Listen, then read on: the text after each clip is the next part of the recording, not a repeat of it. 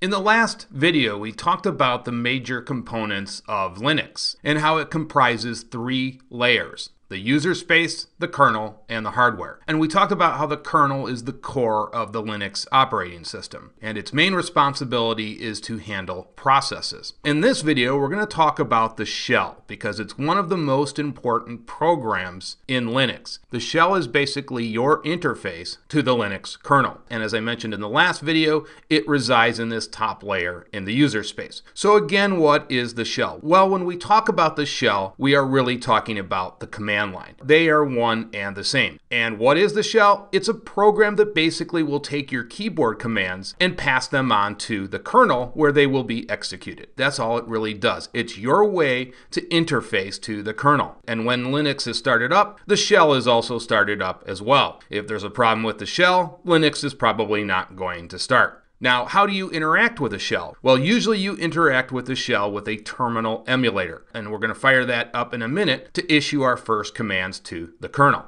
Now, before we get started, you can use any version of Linux that you want. These commands and concepts are all the same throughout the different Linux distributions. Now, if you do not have a version of Linux installed, that's okay, because I've made some videos how to install Ubuntu Linux. And I will put the links to those videos in the description of this video. So what I want you to do is go ahead and launch your terminal emulator. And you can see here, I've already got it open. Now, when you first fire up the terminal emulator, you're going to get a prompt that looks something like this. This is the shell prompt. And this is very similar to the command prompt in Windows, if you've used that before. Now, the shell prompt can look different depending on the version of Linux you have, but it's basically the same concept across the different Linux distributions. So what you'll get again is the shell prompt. Now, the first part of this prompt is the user that you're logged in as. And you can see here, I'm logged in as Ernie. That's the user. And I'm logged in as a normal user. Now, if you were logged in as root, and you can see right here at the top, it says to run a command as administrator, user root. So if I was logged in as root,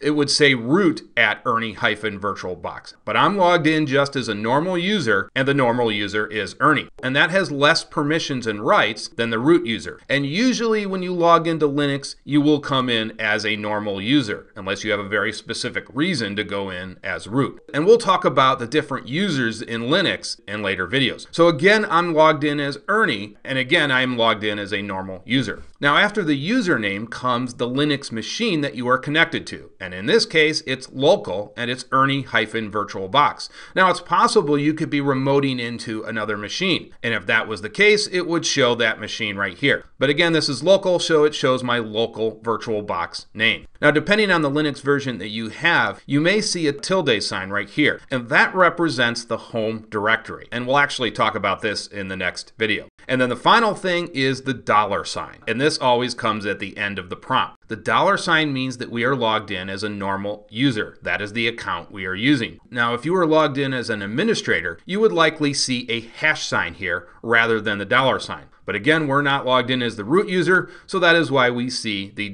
$sign. So we're ready to issue our very first command. So what I want you to type in is ls. And this basically will list the contents of the current directory that we're in. So go ahead and type in ls, and you can see the results. Now, depending on the Linux version that you have, some of the folders will be color-coded. Now, the ones in blue are directories. Now, in Linux, they call these directories. In Microsoft, they call them folders, but they are one and the same. So we're going to go ahead and stick with the proper lingo, and we're going to call them directories. So you can see here we've got a desktop directory, we've got a downloads directory, we've got a music directory, and on and on. And in white, we've actually got a file that is called examples.desktop. Now, if you want to long view of this, you can type in ls-l and go ahead and hit enter, and you can see we've got quite a bit of information. I actually prefer this view, but some people prefer the condensed view. So again, here we're issuing some of our very first commands. The ls command is one of the most widely used commands in Linux, so get used to it. We're going to be using it a lot throughout this series. Now, I do want to point out that these commands are case sensitive. So for instance, if we put a capital L here and a lowercase s, it's not going to be recognized, and you'll get this message, command not found. So just keep that in mind. These commands are case sensitive. Now, in order to list all of the options for the ls command, you can type in something before each command, and that is man. That actually stands for manual. And then you type in the particular command that you want to pull up the manual for. And in this case, we're going to hit ls. And this is very important because this will give you all of the options for that particular command. So if we hit enter here, you can see here we're pulling up the manual, and it's going to give us all of the options. Now, to scroll through the pages, you simply hit spacebar,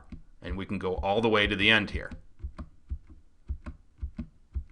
Once you get to the end, you can just press Q to quit, and it takes us back to the shell prompt. Now, let's say you wanted to clear the screen. You simply type in the clear command, and everything is cleared. And to exit the terminal, you just type in exit, and the terminal is now closed. Okay, that's going to do it for this lecture. In the next lecture, we're going to talk about directories in Linux, and we're going to issue more commands. See you then.